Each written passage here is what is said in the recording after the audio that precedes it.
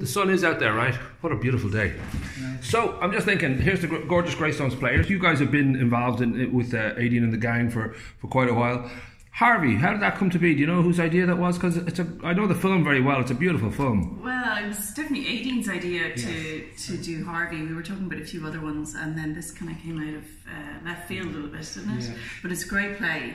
Yeah. Well, we should say Mary Chase, 1944 was the original play, but then more importantly for a lot of people, James Stewart, 1950, great little film. Yeah. And it has that, it's just at the basis really, it's just a guy who has a puka, which is a kind of an old mythical version of a rabbit. Only he can see him, he's his best friend, people start to worry about his sanity. Was it a lot of, I know that you're playing Elwood, which is kind of James Stewart's part, I don't know if you can kind of, you know, I don't know whether you have to think, well, this guy is acting crazy, but he's obviously not. There's all these different, and then yes, does the audience know what's going on? Is it true? Is it not true?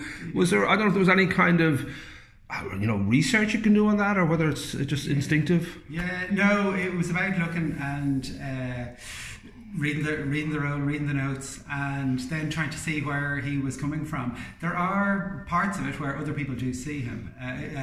Vita, Elwood's sister, sees him from time to time. Right. He reveals himself to some people, and I guess at the same time the audience is left to come up with their own answer at the end, is how real he is.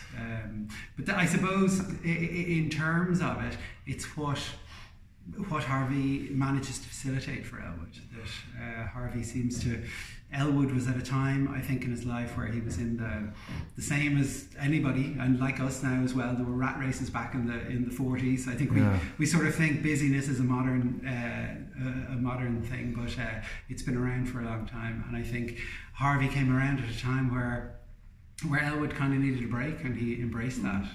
And I think that line that he has where decision whether to be smart or be pleasant, I think that kind of sums up a little bit what Harvey is for him. Right. And I don't know if there's such a thing, you know, and great stories sort of have that ability to kind of just tap into something universal, and we all sort of recognise. I don't know if for you guys whether it was obvious from the start, whether there was a little road to Damascus moment while you're analysing it and rehearsing it, that you think, oh, this is the message in this film, this is the heart of this film. For me, I think when you get more and more familiar with the text, you know, when you can stop worrying about remembering your lines, and you can actually start to really kind of delve into the meaning of the play. And I think for me, I definitely, the more we've gotten into it, the more I feel like there is a message, and there is a journey for various characters through the play, all around that same message. And what the message? The message is my character. The message is. No, I think you guys. Yeah, I think you grow. Come on, you go looking for this guy, and then you know. We won't give any plot away now, but we won't. But definitely, I think your trajectory changed. I think you're very happy. I don't know. Possibly. You definitely look happy on stage, anyway. But I'm guessing part of the message is if you're feeling kind of, you know, high and confused, and you start seeing rabbits, it's not always a bad thing. Sometimes it works out. Yeah, possibly. No, it is interesting you talk about that journey, because we're very often it comes to you when you're not really paying attention. You have learnt the lines, they have kind of become part of you. Your family are tired of hearing them and talking and your monologues and everything. But it was funny, I listened to a podcast, This American Life, and there was one on yesterday. I was listening to it in the shower, and this woman was a therapist, and she was talking about a breakup she had had. She's like a therapist in America. She was talking about her breakup, and she was talking about her life, and then she was talking about how she had how she got on with her clients, and how the breakup affected her, and she attended therapy and all these sort of things. But really what she discovered through this breakup was the layers that people put in front of themselves that keep them away from really true contact with other people. And if you allow these to go, if you care less about what people think about you, you actually have a more real experience. Have a deeper connection. And I think you see that with Elwood. All the other people in the play kind of are struggling the same as the rest of us, kind of going, oh well, I have to look like this at work and this at home, and being proper and doing what's correct and doing what's expected, rather than doing what you might just want to do. The way we live now, there's another layer which is social media, which kind of just puts a layer between you and an actual real interaction. Reality, yeah. And of course it's very comfortable and it's quite easy, and you can stay in your pajamas, you don't actually have to get dressed or do anything like that.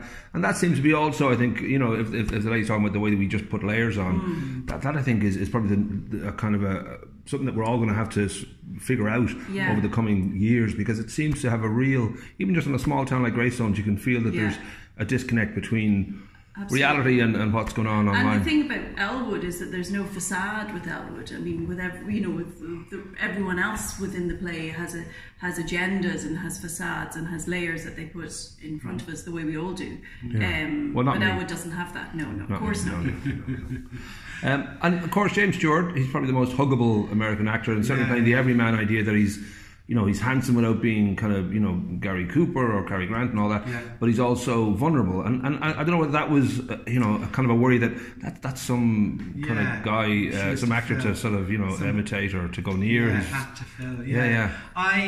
You know, Aidan always tells us to stay away from these things, but we're like kind of both children here before Christmas. You kind of go looking for presents. No, I didn't look at that. So I remember watching the first scene, and I remember I was busy doing some job around the house, and I just left it on. So I left the film playing. You can find it on YouTube. I left the film playing to get, partly it was to get the story, and partly to absorb this kind of character. Right. And I really struggled. I sound like a total dickhead actor now, but I really struggled finding his voice, because I had James Stewart on the one hand, and then I was picking up stuff from other people did auditions, and I was kind of going, oh, that sounds really good, I should try it like that. And I would say there was a good 6 weeks that I was kind of going, I was trying to be something in between them, and then Aidan was giving me sort of direction, would you try this, and I was trying that as well.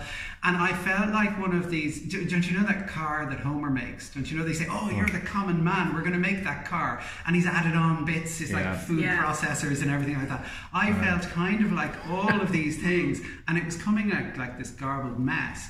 But actually, then I just kind of couldn't keep that all in mind, so I kind of let that a bit go. And Aidan really helps you. She sort of said, "No, listen, be real, be your own," and she's great. You know, she's really helpful. She takes. For me, definitely, I'm like a lump of putty that she takes and just kind of makes something of you, and I think that's wonderful. And she gets you to give input and everything, but it's I think it's just as an experience working with her over the last 2.5-3 years, it's just been extraordinary. You know? I don't know whether I can't think of if I don't think I did, but the imaginary friend thing, was that something you guys ever had growing up? Is it? I didn't have. I did. My brother did. My brother had an imaginary friend, like when I say a very real imaginary friend, that's a very present. You know, you don't really have a brother, right? Matt the Pulpin was his name. Right. Okay, we'll check that. Great name, isn't it? Matt the Pulpin. Pulpin. What's a pulpin? No idea.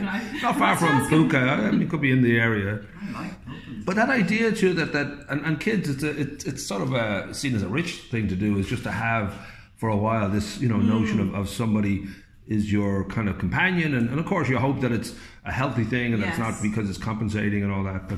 But I guess this movie taps into that idea of not just madness, like on one level, which is, you know, could be perceived that way, but it is that sort of escape and that sort of almost giving yourself over to magic and giving yourself over to inner thoughts and letting, you know, your instincts just be played out rather than constantly worrying, as we said, about what other people think. And I suppose bringing another side out in you as well, I think is one of the key things about it, is allowing yourself to be that other person that maybe, you know, is not conventional and doesn't have that facade. Yeah. And actually there is a convention of when you get older, you can do whatever you like. You know, there's a wonderful poem, when I'm older I'll wear purple, and all the different things they do. Why not just start wearing purple now? And I suppose that's what Elwood does. He just embraces it. He decides, I think he's 47 in the play. Obviously, I'm trying to play an old man. That's been the biggest story. Adding that year on is a tough one, but you're getting there. But you know, he's been doing it, I think, for about 5 years, and so he's having a blast, and people respond really well to him. And again, it's everybody's choices. I hate. I think it was somebody calls somebody else didactic in it. Is Vita calls my character didactic. And actually, it's interesting she calls you didactic, because this play isn't didactic. This is not trying to teach you and ram some sort of message down your throat. It's going, these are the options, these are the possibilities. Absolutely. Take what you And we step into the world of, you know, when you think about the great Alan Adamson, who channels Elvis on a regular basis, his love and belief in being Elvis is complete, really, in many ways. Yeah. And that ultimately is just a lovely thing. It's not like, oh, you know, you should really know that, you know, Elvis was this character and you're this person. But also the joy it brings in him, and the joy it brings in others, because nobody I've ever seen just react other than smiling when they see Alan kind of stroke Elvis coming down the road. He just has that kind of trigger in us all that he is Harvey. He is that sort of joyful, and he is sort of living that instinctual thing, as opposed to I really should wear, you know, a suit and tie and try to. I mean, I suppose in the play there's only one real character who has a massive issue with Elwood and Harvey, and that's the character that I'm playing. Right. But apart from that, everyone else is sort of, to a certain extent, willing to sort of go along with it. Right. But it's getting in the way of my plans. And of course, the beauty of it is just how it all plays out, and what ultimately the writer and all that will say, this is what we want to leave people with when they walk out the door. And I think that idea that it, you know, has a beautiful kind of a sensibility in that way. It doesn't, you know, overplay its hand, and you do feel kind of that the magic is there, and that. And I think it's a lot to do with not only the writing, but of course, you know, just the sweet nature of it. It's not like we're dealing with somebody's breakdown. This is ultimately a very sweet. Absolutely, and it's and very funny. Yes. But there's a lot about what you want to take from it yourself as well. You know, it's not necessarily. She hasn't told us what to believe at the end of it. You can make up your own mind. I've always been of the belief that Richard Kelly's Donnie Darko in 2001 was like the sort of like the twisted kind of gothic cousin of Harvey. Just that idea that you know, in its own way, it has that sort of purpose to egg him on to whatever he wants to do. He's Tyler Durden, all this kind of stuff. Exactly, We should say it's on the 9th of the dates. The 2nd to the 5th of May, so it's the May Bank Holiday weekend. Perfect.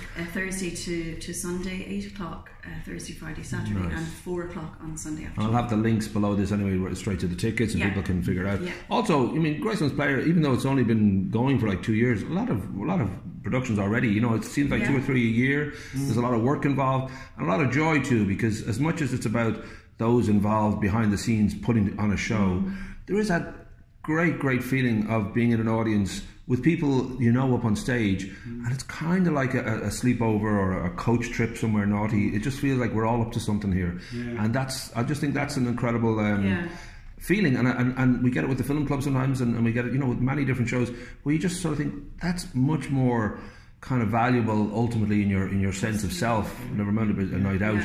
Than just about anything, and I hope now people kind of. The fact that it's successful. I mean, you know, we're always looking for new members. So if anyone is ever interested, they can get in touch. And we put in the context and all that.